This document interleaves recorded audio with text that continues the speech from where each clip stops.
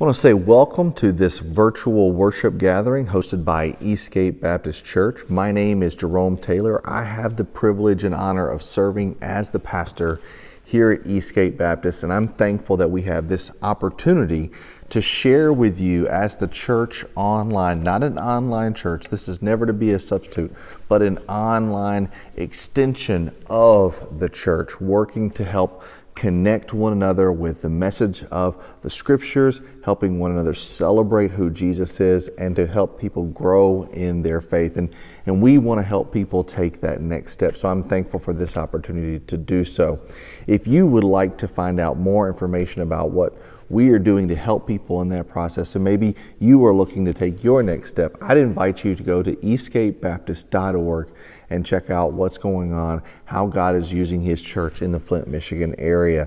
You can certainly peruse around our social media, and feel free to like, share, comment on this message, and let others know what's going on through it. I also want to say thank you for all those that help make this ministry possible. Thank you for your continual giving and your generosity. It helps us to meet our obligations and help meet the needs of others in good faith, and helps us to provide resources that help people in their timely sense of need and urgency. And we're so grateful that you partner along with us. If you would like to give today, and perhaps haven't before, you can give online, or you can text GIVE to 810-202-8331.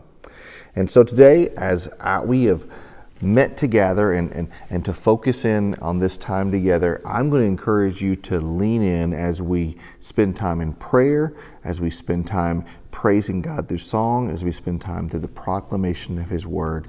And as we do that and prepare our hearts to lean in, it's always good to go to God in that conversation of prayer, that relationship that He invites us to, and to seek His will in this time. Let's pray.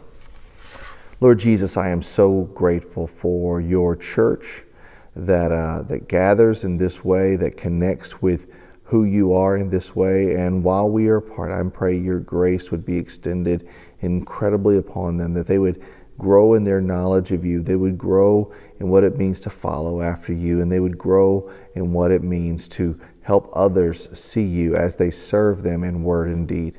Lord, today you are worthy, just as you are worthy any other day, to receive honor and praise. Yours is the glory and the name above all names. And I pray that what we do in this time would express our heart of worship towards you. I'm thankful that you hear our prayers, and that whenever we have sin and we confess our sin, you are faithful and just to cleanse us and forgive us of all unrighteousness. That is the beauty and the amazing grace that's found in your gospel. I also pray, and as we thank you, we remember that we are in such short supply at times. There are things beyond our control, beyond our capacity. And when we look to you, we're reminded that while these things may be bigger than our hands, they're not bigger than yours. And you are the God that invites us to come to you, to call to you, to pray to you, and that you are able, in your immeasurable greatness, your mighty working of your strength, to respond and meet those needs in your time, in your way, with your answer. And so, Lord, as we have this moment today, I just pray that you would help us to make the most of it, that our ears would be listening to your words, that our hearts would be engaged with your affections, that our eyes and our minds will be in tune to your wisdom, and that our hands and feet would be shifted towards your work. Lord, help us to grow in our knowledge of you today. Help those that are listening today that need to respond to the greatness of your gospel to respond. And we thank you for all of the privilege and hope that is found in you, Jesus. It's in your mighty name we pray. Amen. Hello, everyone. Thank you for joining me in worship today. Let's get started with a call to worship from Psalm 103. This is Psalm 103, verses 1 through 4. Praise the Lord, my soul. All my inmost being, praise his holy name. Praise the Lord, my soul, and forget not all his benefits, who forgives all your sins and heals all your diseases, who redeems your life from the pit and crowns you with love and compassion. Let's worship.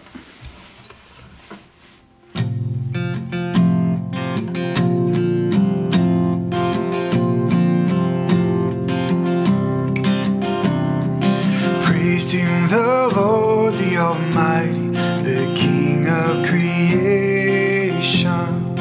Oh, my soul, praise Him, for He is thy help and salvation. All ye who hear, now to His temple draw near. Praise Him in glad adoration.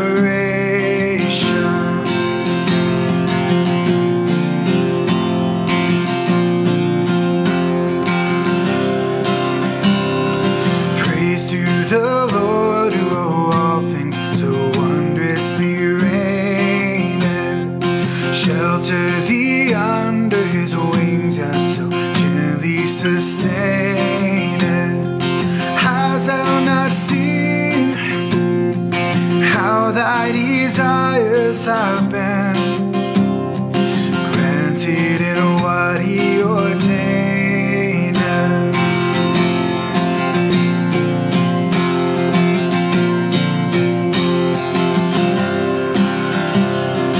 Praise to the Lord, who doth prosper thy work and defend thee.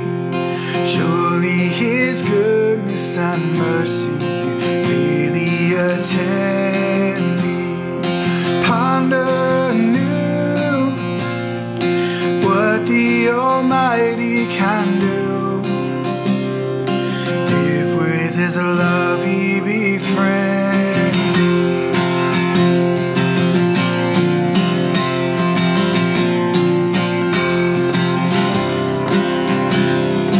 Praise to the Lord, let all that is in me adore Him. All that has life and breath come down with praises before Him. Let the Amen sound from His people again. Gladly for I we adore Him.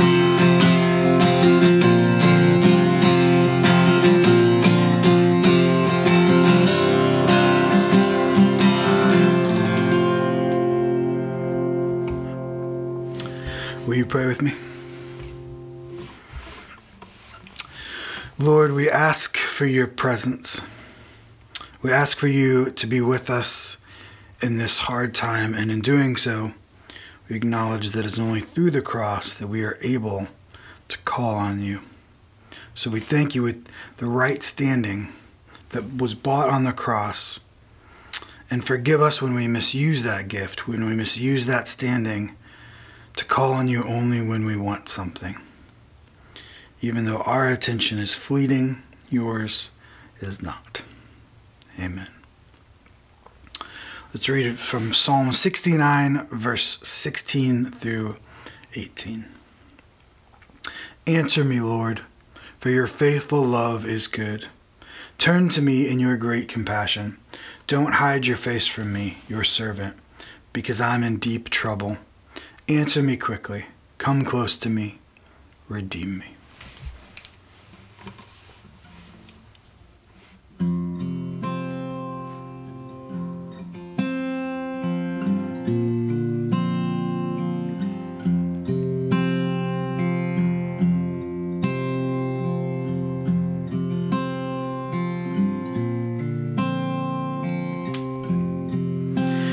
I need thee every hour, most gracious Lord.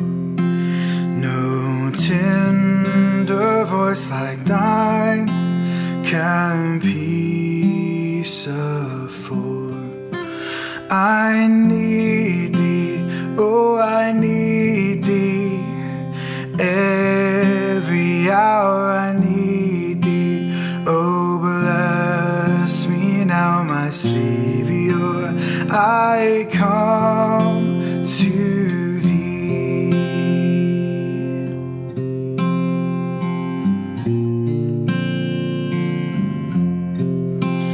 I need thee every hour, stay thou nearby. Temptations lose their power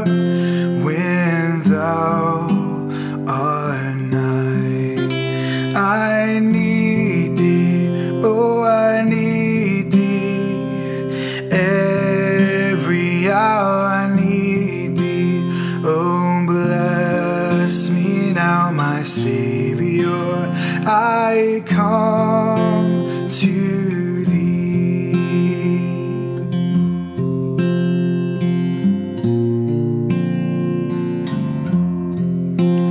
I need thee every hour in joy or pain. Come quickly and abide, oh, life is vain. I need thee, oh, I need thee. Every hour I need thee. Oh, bless me now, my Savior. I come to thee. I need thee, oh, I need thee. Every hour I need thee. Oh, bless me now, my Savior. I come to thee.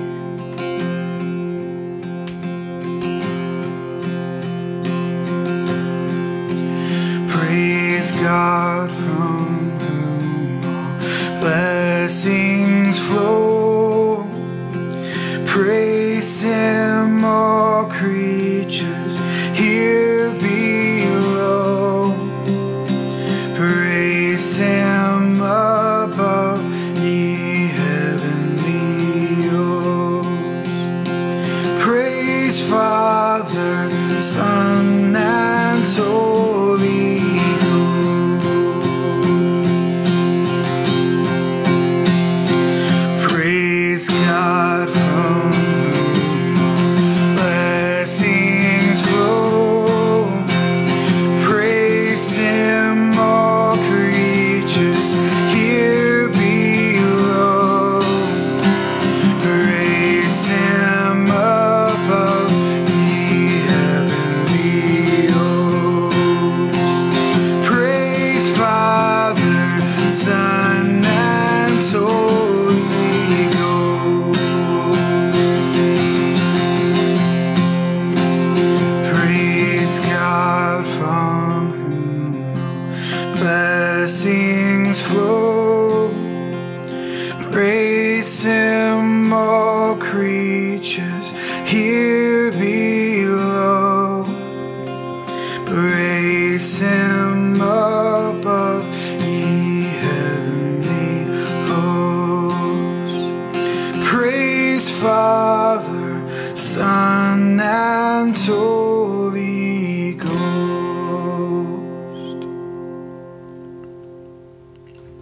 Will you pray with me? Lord, we know that every blessing flows from you. We know that everything good in the world comes from you. Everything good in our lives comes from you. You are our Creator and our Redeemer. And it's in your Son's name we pray. Amen. We've now come to this moment of our worship gathering where we regularly spend time receiving the proclamation of the Scriptures through the preaching of the Word, through the teaching from the Bible. And I'm going to invite you to turn in your copy of the Scriptures to the Gospel of Luke, the Gospel of Luke. And if you do not have a copy of the Scriptures that you can regularly turn to, we want to help provide access to that and to get a copy into your hands. One of the ways you can do that is by commenting or messaging us, or by texting BIBLE to 810-202-8331. And we want to help get you access to a copy of the Scriptures. Our whole goal with this time of proclaiming the Word is for people to understand what it says, what it means, how it applies, and so they will learn what it means to trust in Jesus, to follow after Him as they listen to Him. And we believe that getting the Scripture in people's hands, and as they grow in their knowledge of God and follow after Him, life transformation takes root as we follow Jesus together. And as we speak about following Jesus, we're going to be looking at the Gospel of Luke, but over the course of the next several weeks, that's going to be our target. We're going to be looking at the first 4 books of the New Testament, the Gospels of Matthew, Mark, Luke, and John.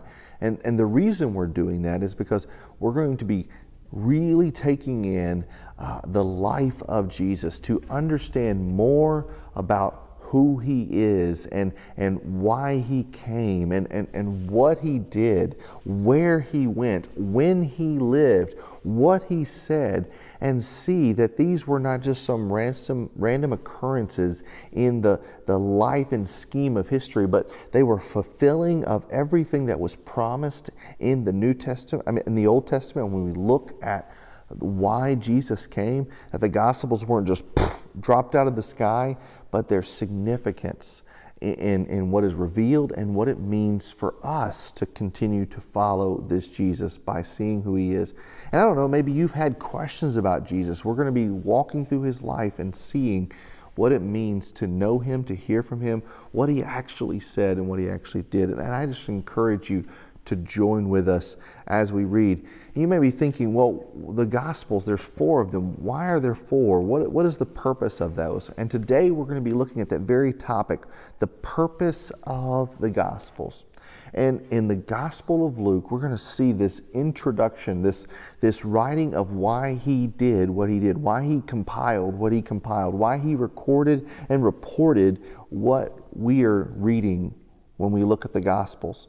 And they help give us a glimpse of the purposes of all 4. They echo the purpose. And the purpose of the Gospels is that we, as followers of Jesus, we as proclaimers of Jesus, would be certain in the one in whom we have placed our faith. That there would be assurance in about who Jesus is and what he has accomplished as we learn what he says, as we see what it means, as we apply it to our lives, as we trust in him. So I'm going to invite you, as you have turned in your copy of the Scriptures, to the Gospel of Luke, chapter 1, verses 1 through 4. And here we're going to see this purpose laid out for us by the good Dr. Luke. We're going to see the authority of the Gospels. He writes this: "Many have undertaken to compile a narrative about the events that have been fulfilled among us."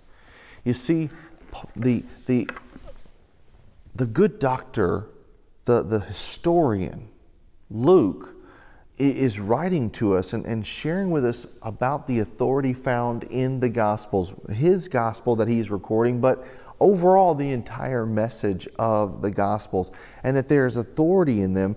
And this authority has been witnessed, has been seen in the events that have been fulfilled among us. The events that have been fulfilled among us. And he says, many have undertaken to compile a narrative. Many have been trying to write down these moments and to deal with it. And this person may have this point and this snapshot and this snapshot, but he is being led to compile these narratives. Why? Because they have authority. They have authority because they are the fulfillment of God's plans. That's why he says the events that have been fulfilled among us. These occurrences weren't random occurrences. They were God's providence at work. And Luke is being led by the Lord in the Lord's providence to reveal these for what they mean, to present why they have such great authority and strength over us. And this is awesome.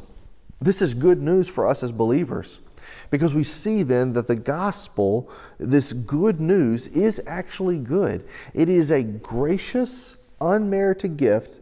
God did not have to do it, but he chose and willingly did this, revealed this to us, and it's a glorious gift. It is immeasurable greatness. It is the mighty working of the strength of the Lord on display.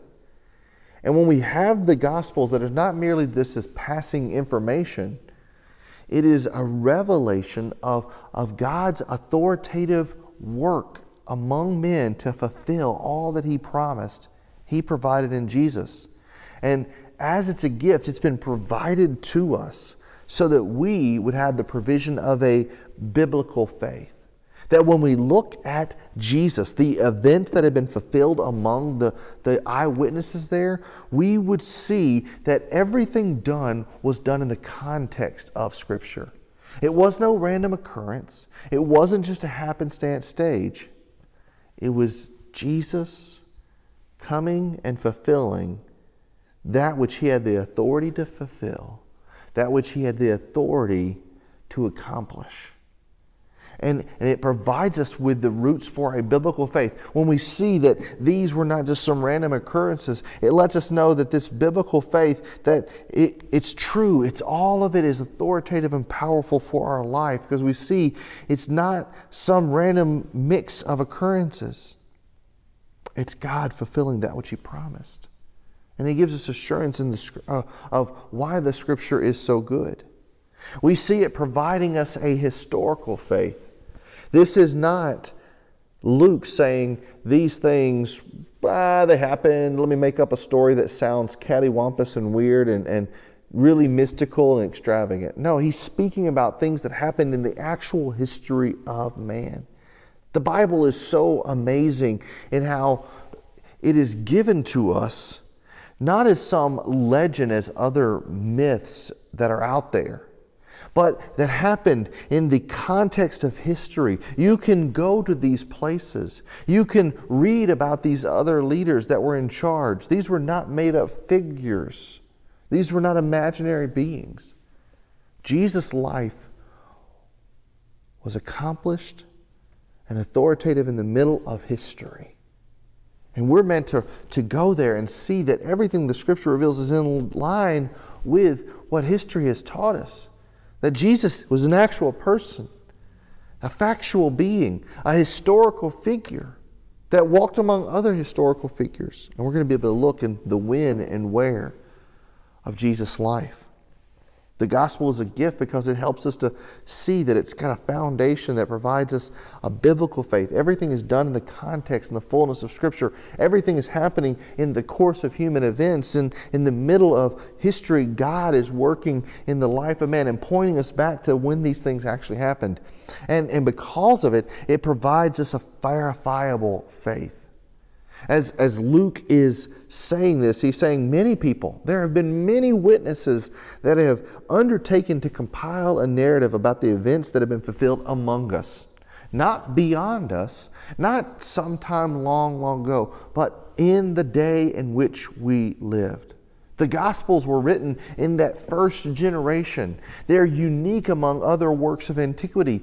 Many written sometimes decades, sometimes hundreds of years from their historical moment through research.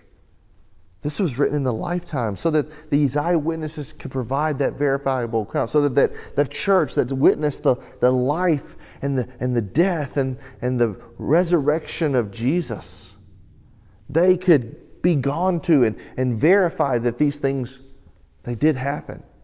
And they weren't some corroborated circumstance. They went along with everything that the Bible said was true. They went along with everything that was going on in history. They went along with the movement and the verifying nature of eyewitnesses saying, this happened among us. We are witnesses of these things. It's seeking to provide that certainty of us, that there's authority in the Gospels. Luke then goes on to say that just as the original eyewitnesses and servants of the Word handed them down to us, he is compiling this narrative about the events that have been fulfilled among us. And these were not random strangers that are sharing about these details. These are the original eyewitnesses. These are the apostles that walked with Jesus, that ate where he ate and slept where he slept and walked where he walked and talked to those he talked to and witnessed the miracles. These are the original eyewitnesses. And Luke is compiling this not as some third-party hearsay, but as those that lived and walked in the moment. The original eyewitnesses. The original eyewitnesses and servants of the word that was handed down to them. These eyewitnesses, these followers of Jesus, recognized that the Lord God had handed them, entrusted them with the word, the profound nature, the verifiable goodness that was found in the Scriptures. And He handed it down to them and entrusted it to them. So here's what this is going to share with us. That this was entrusted to them, and they would see the authority found in who Jesus was and what Jesus did and what Jesus said and why Jesus accomplished what He did, when and where, all those details. They're going to see the authority of it, and they're going to understand the authenticity, that this was no mere man. This was the Son of God, the Messiah, the King. This was the one who was divinely humble and yet perfectly human. Fully God, fully man. The Word that became flesh. And He had entrusted them with His Word, and they were faithful servants to pass it down. What does that reveal to us today? That as we have been entrusted with the authority found in Scriptures and the potency, the authenticity of seeing who Jesus is with our own eyes and walking alongside Him, following Him, it's our task to be servants of the Word to help share it with others. Just as Luke is saying it was shared with him, we are to share it with others.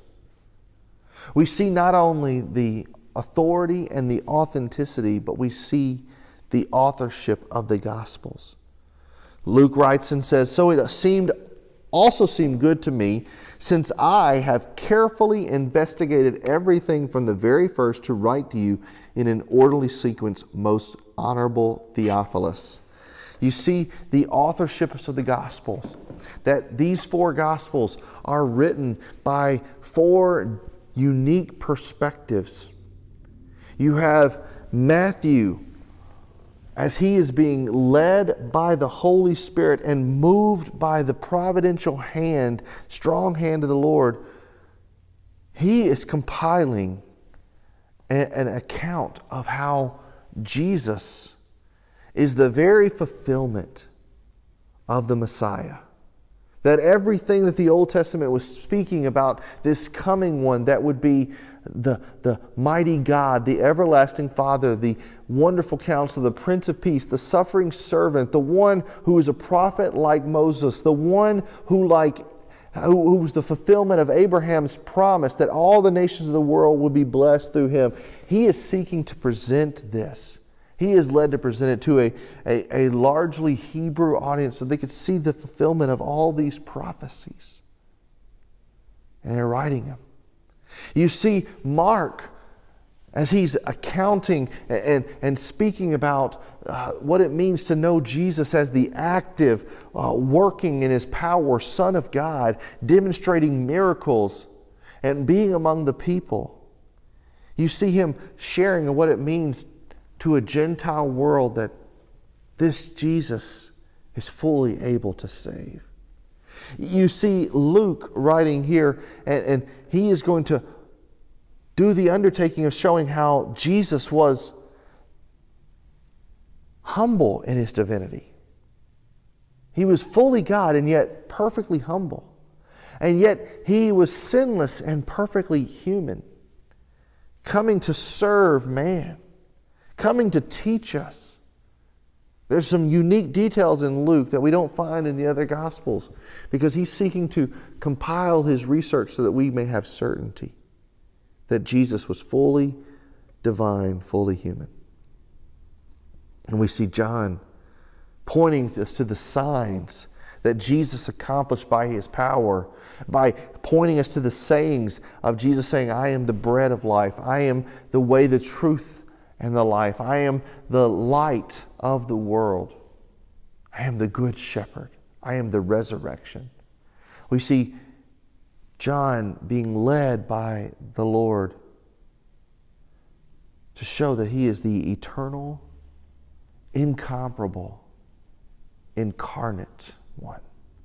The one who was the Word that became flesh and made His dwelling among us. The one full of grace and truth, the one in whom eternal life is made available. You see, Luke writes here, it seemed good to me. Since he had carefully investigated everything, since he had done this, he wasn't doing it so to be fruitless. It was potent in his life, but he didn't want to hoard it. He wanted to give it to others. And so he begins putting this down in an orderly sequence. This is how the scriptures are given to us. They're given and provided in a orderly sequence. This is how they're revealed. We see in the Gospels a chronological order that helps us to see how this works in the history of man. We see it in a geographical order as we walk with Jesus in the places where he walked, in places you can actually even go to today. We see it in the dramatic order where Jesus is letting drama unfold. And you see that it's building up to fully reveal the theological order. That once again, these were not just random occurrences. They were the narrative history, the foundation for which we can see that the promise is now provided. That the power and presence of Jesus is made known. That the gospel is made available. It is gifted to us so that we may have assurance. We may have certainty in the one in whom we have believed. This is why we have the Gospels. This is the purpose. And we see that it's directed towards an audience.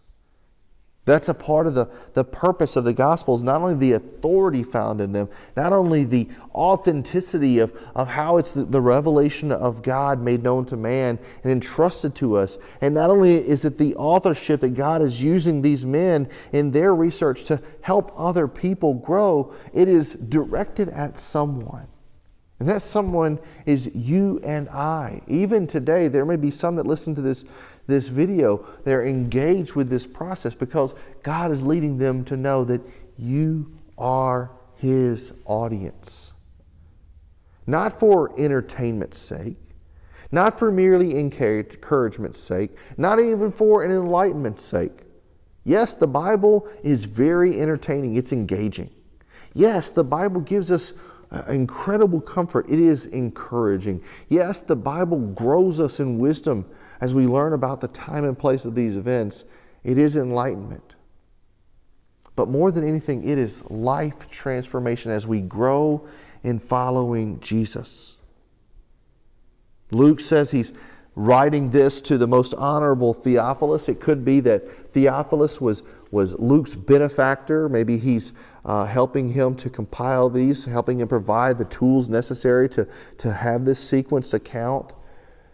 You know, having those resources was not a cheap endeavor in those days, and compiling them. It's unique that we see that the word Theophilus means God lover. And even though we see Luke is writing to what we believe is an actual person, he's actually also writing to us. Those who love God because he first loved us. That is why we love God. We didn't just come up with the idea. We love because he first loved us. Because he, in his loving order, revealed the gospel, the good news to us that demonstrates his grace towards us who were undeserving. That demonstrates his glory in providing a gift that is amazing and incredible. Eternal life with him, a life transformed. But he does it so that we have a purpose. The Bible is not given so that we would have a flimsy, fickle faith. It is given to us so that we may have and we may know the certainty of the things about which you have been instructed. If we're going to be like the most honorable Theophilus, the most honorable God lovers, then we must grow in our knowledge of who God is and know with certainty these things of which we've been instructed. We must take time to let this instruction take root in our life as we see the life of Jesus, who he is, what he has accomplished, why he did what he did, where he walked, when he lived, what were the circumstances, what was he saying, and why it all matters. We must take the time to be instructed by the Scripture, to be shaped and transformed by it. But we also must understand the importance of it. That just as Luke, he saw it seem good, since I have carefully instructed everything from the very first, to write to you in an orderly sequence, most honorable Theophilus, so that you may know. We also, as we have carefully been instructed and we carefully investigate, we must be most honorable God lovers to share it with others. That the purpose of the gospel gives us this certainty in whom we have believed, the certainty of Christ, so that we may also share Christ. That in our audiences that we come across, we let them know that this is not just about entertainment value. This is not just about encouragement. This is not just about enlightenment, but it's about our souls. That the gospel reveals to us the very nature and character of God, who is holy and righteous in all He does, who is a keeper of all His promises, those that are good and plentiful, and those that are righteous and just. And being that He keeps all of His promises in good faith, we must understand that the offense of our sin is deserving of His righteous and just indignation towards our sin, our rebellion against Him. But because of who He is, the sufficiency of Christ shows His goodness. And instead of pouring out His justice and righteousness upon us in a way that we would feel His wrath, He takes it upon Himself, so that all who personally respond to Him, as every single person must do, no one can do it for them, they may receive grace in their time of need. They may see the glory found in Jesus Christ. That their heart would be awakened and they would repent and respond in faith personally. And their life would never be the same. It would be forever changed. That one day when Jesus calls us home, we will go to an eternal dwelling with Him. Because the Lord not only saves, but He supplies and He sustains and He sanctifies. He changes us through and through, and He keeps us and preserves us as we follow after Him. And as we are growing in the knowledge and instruction of the Lord, our life is being transformed by this gospel in which we have come to believe and grow in our certainty of it, so that we may also share it with others, so they may believe and grow in the certainty of it and share it. The gospel is beautiful in its provision. It shows us the authority of God who gave us such a gift. It shows us the authenticity of His love and declaration towards us by making this happen in human history. It shows us the authorship that has been entrusted to place this and pen this so that we might have it accessible to us today. And it shows that we are to be an audience who carries this to an audience. This is the work of God done through the Gospels, to reveal His grace towards man, His glory for all eternity, and the goodness that is found in the Lord God Almighty, in Jesus Christ. I want to invite you and encourage you to walk with me as we journey through the Scriptures to see what it means to follow Jesus. And if we can help you take that next step of faith, to place your trust and faith in Christ Jesus as your Lord and Savior, and you may have questions about that, we want to help you to take that next step. You can reach out to us, comment, message, email us through connect@eastgatebaptist.org, and we would love to help you take your next step. But as we pray about where God would lead us, let us pray together and let's close. Lord Jesus, I am so grateful for your kindness towards us. I pray that you would help us to grow in the grace and knowledge, the great grace and knowledge found in you. And I pray that this would be fruitful, it would be meaningful, and it would multiply and overflow from our lives, not only in how we follow Jesus with our words and deeds, but we would carry the name of Jesus to the places and the people that need to know His grace, that need to see His glory, that need to experience the gift of the Gospels. Thank you for the beauty and the power found in them. Thank you that it is Jesus that we claim and embrace. Thank you for the certainty that's found in his name, the name in which we pray this prayer. Amen. May God bless you as you seek to follow Jesus, and I pray that we can help you walk in these next steps.